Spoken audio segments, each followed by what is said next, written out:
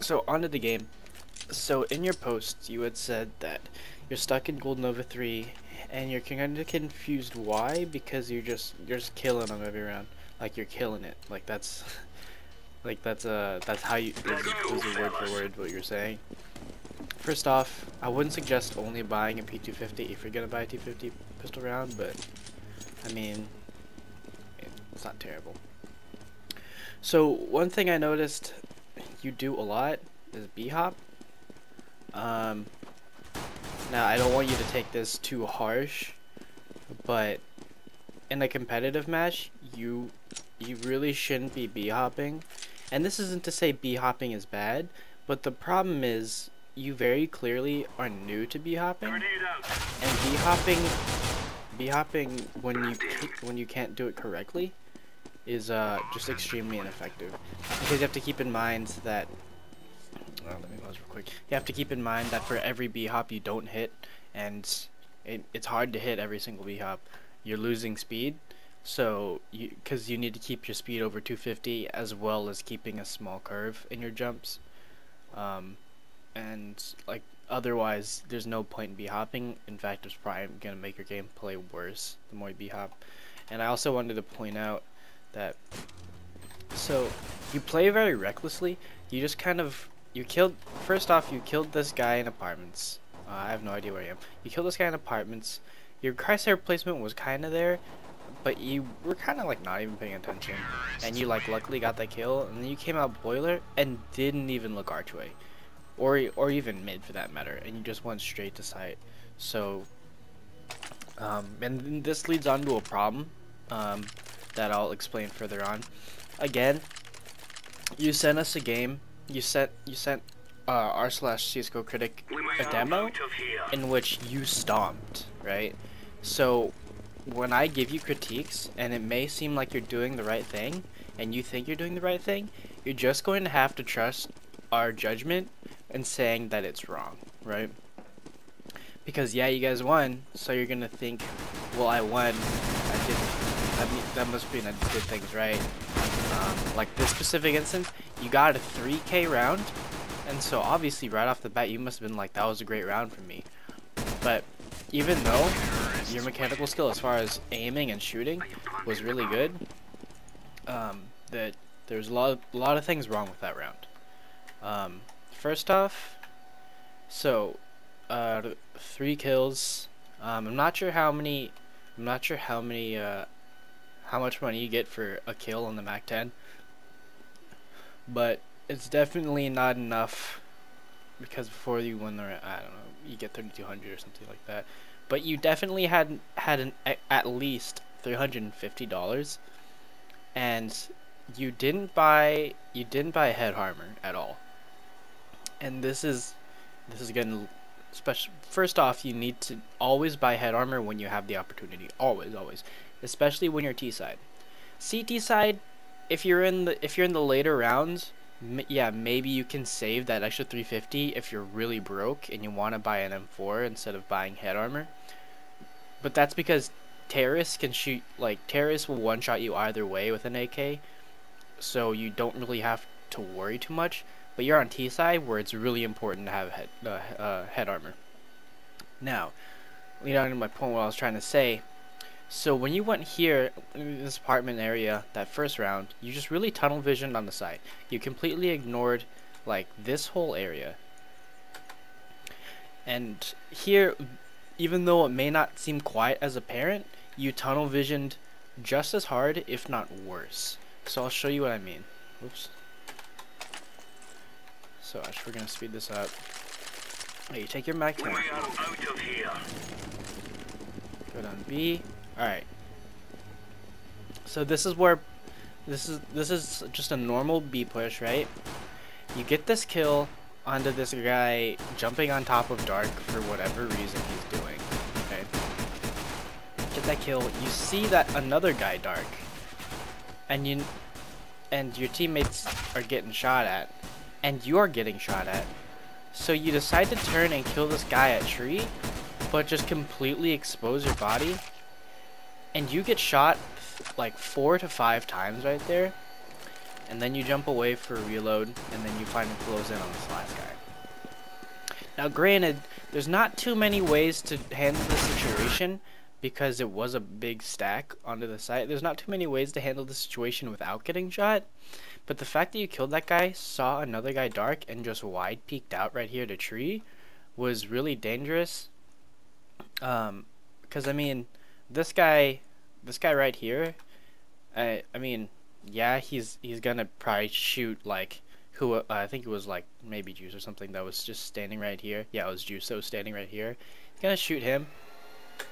But for the most part, the biggest nuisance is gonna be that guy dark, and the fact that you guys completely ignored him to wide peek out to kill his tree, that opened you up to a crossfire from these two guys, and they shot you 4 to 5 times in the back. And I'm not knocking you, because not a lot of people think about this. I really doubt that you consciously made the decision to say, I'm gonna just wide peek this because they have pistols. And even if you did, gosh dang it, who is this lawnmower? Anyways, even if you did make that conscious decision, you have to also remember you don't have a head armor. So even if you said they have pistols, so I'm just gonna do it, they're not gonna kill me, there was still a chance you could have gotten rocked, because USPs and P2000s at a normal distance will instantly kill you with one headshot if you don't have head armor. So I mean, again, you got the kills, and because you got the kills, it looks like a good round, but really that was like a really unsafe and ineffective way of going about that situation. Like I personally think, this is my opinion, I personally think that you should handle the people on site and clear out site before you start worrying about people attacking site. That's my personal opinion. I mean, you could have killed that guy, but there was this guy and this guy were a huge priority, and you could have easily like cost this guy's life because you decided to wide peek, and you could have dropped your Mac 10 and lost your armor, which is a lot of money. But luckily you guys won that one. So yeah, you have a little bit of problem with tunnel visioning. And there's some more problems that I'll get onto eventually, but we're just going to move on to this 9th round. And this is by far one of the more confusing rounds I watched in this game. I think it says a lot about the problem that you're having. So to start off, you buy an op, you pick up nades, that's always good. You buy a Zeus, I mean, sure. Whatever you want. You do spend there are a couple of rounds where you do spend like a good 5 seconds in spawn, just doing whatever you're doing. I mean, I guess it's not too huge of a problem, but it is. And shot through smoke. I'll get to a point later on about that. You screw that flash up. And then peek down here, you see the barrel and that ninja spot. You run towards him with your Tech 9, definitely not suggested. I mean, you had a HE grenade, I don't know how you can do that. You jump on the cart, you hit that guy, and then, alright, you and your teammates start pushing, and then you watch Banana with optic nade shot. You come back to trade the kill for the guy that just killed your teammate, and he's already gone. You throw a grenade, and then I think you communicate, or your team communicates with you, that you should probably start looking towards A. Throw a smoke Banana, which isn't terrible. Start working towards mid. Your teammate gets a kill at Arch, and then you head back Banana. And then you wait around here, and you decide, alright, you know what, I don't want to smoke to fade, or whatever. And then now you start running A. Checking corners. Your teammate gets another kill at Arch. Start planting. You decide to watch Library where your teammate just ran. Teammate dies in Library. You take the fight to him and you win. Again, because you sent us a demo, where you guys absolutely stomped them, this seemed like a good round. You had an op, you got a 3K and a bomb plan. However, this was fundamentally, as far as conceptual and fundamental Counter-Strike, this was just absolutely like terrible play. I'm not gonna sugarcoat it for you, because I'll be honest with you, you're really good mechanically playing the game. You're good at being able to move around correctly, point your gun, and click. Mechanically, you're really good at this game. Conceptually, and as far as like concepts and theory of Counter-Strike, you're very lacking. And it's ironic because like this guy named Optic Nate Shot is in your game, but you are playing in a bit of a Call of Duty sense of style. And I'll explain further, but I don't like looking at a static screen while I go in a lecture, so I'm gonna hop in offline really quick. Alright. Okay, so basically what I want to talk about is, so first off, in that we're gonna start off with the smaller subjects and then move up in the broader subjects. So we're gonna start off with the fact that you're in that 9th round that I was talking about. You're very indecisive. Because, if you remember, you came up banana, you had a teammate with you that was pushing here, and then, I mean, you saw a nade come out, like right around here or something, and then, for some reason, you just immediately decided to go back banana, even though you had a teammate posted up right here. And then while you went to banana to post up for some reason, your teammate died, like right there, to a guy on that corner. And then he dies, you come back, of course, because like you were like a good second or two away, that guy's gone pretty much, and you can't trade the kill. You throw a nade like this. If you threw this nade like this, you could have gotten that kill. But anyways, that's neither here nor there. And then some communication between you and your teammate, I don't know who initiated it, said just start looking towards A. I'm thinking maybe it was your teammate because of the way you handled the situation. You guys started working towards A. He got a kill over at Arch. And then the reason why I think maybe he communicated that you should go A is because you showed some resistance and just like moved back banana. Maybe just because it's a comfort zone thing for you. And then the smoke was starting to fade and then you started running back towards A. And then teammate gets another kill Arch. You run over here after checking corners. You start planting the bomb over here. You stop to check archway, even though your teammate just ran through it. You plant again. The guy kills your teammate, and you take the fight and you win. Now, there's a lot of things that I want to talk about here, but the first thing is that you were very indecisive. You kept going back and forth, right? You're pushing B, you add your op, push with your teammate, and then you decide, you know what, never mind, not gonna push, I'm gonna go banana. And then your teammate dies, and you're like, you know what, I need to trade that kill. And then he's gone. So, your team communicates, alright, let's go A, you go mid, and then you think, alright, you know what, I'm gonna go back banana. And the same thing happens, right? So, a lot of the problems with playing this game, especially if you have bomb, like players who aren't very decisive can lose rounds just by not like doing anything. It's always better to do nothing for a reason than to do something for no reason, is basically the way you want to think about this.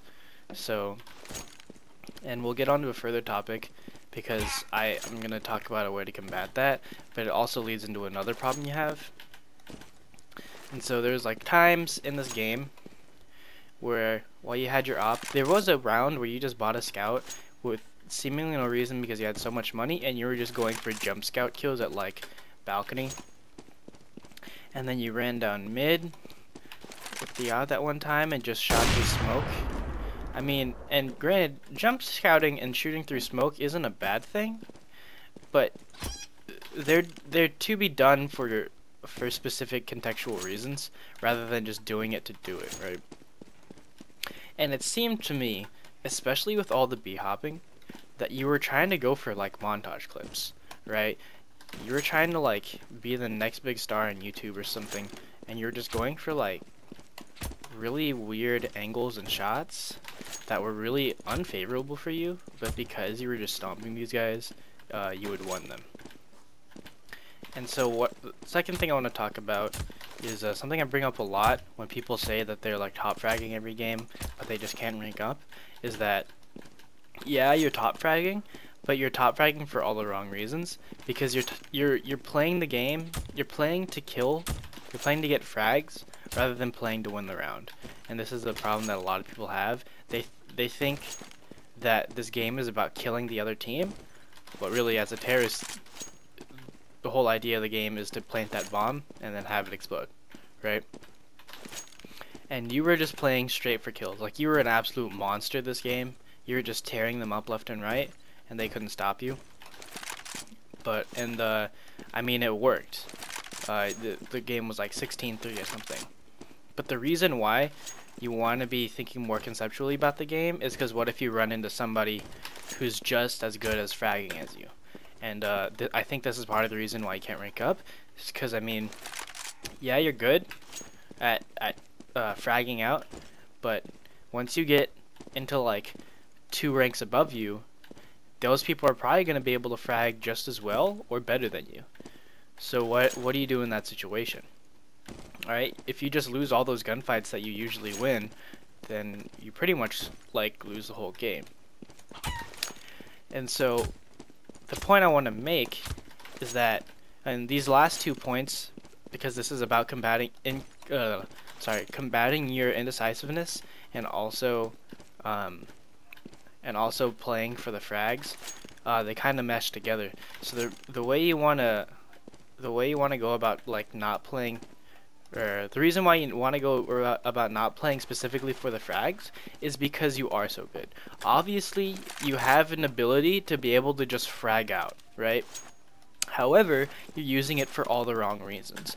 You're too worried about like getting all these really cool shots, but really, if you had just taken the time to push with your team and gotten frags on B site and on A site, like that one Mac 10 round, you absolutely fragged out on a B site, which is what you want, right?